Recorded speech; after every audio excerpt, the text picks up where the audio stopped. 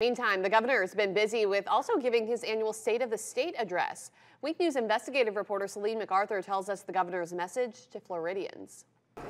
Governor DeSantis returned to the state capitol from Iowa to challenge lawmakers to build upon their accomplishments from 2023. 2024 is going to be a banner year for the free state of Florida.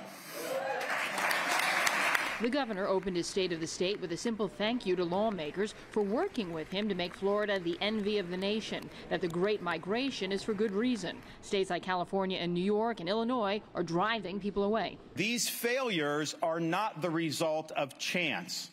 They are the result of choices made by elected officials to put ideology over sound policy.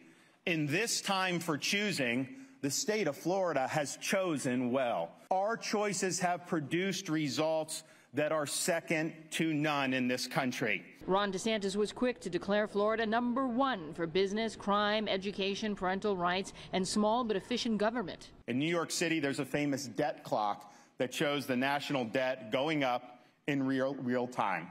I'd like to see one of those made for Florida's debt.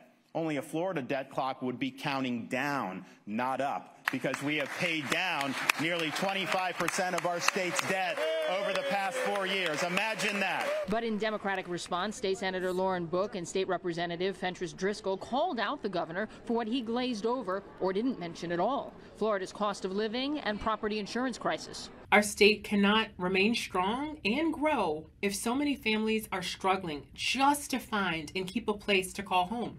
There's not enough good housing for people, so home and rental prices are unaffordable. We were elected to do the people's work, and yours is the interest we proudly serve.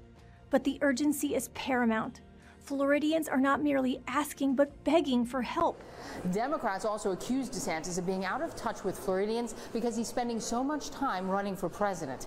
Now, DeSantis did not mention his campaign during today's speech, and when it was over, he bolted. He did not provide us any opportunity to ask him any questions. He did offer an update on the storm from the nearby Emergency Operations Center before heading back to Iowa for the caucuses on Monday. In Tallahassee, I'm your investigative reporter, Celine MacArthur, Wink News.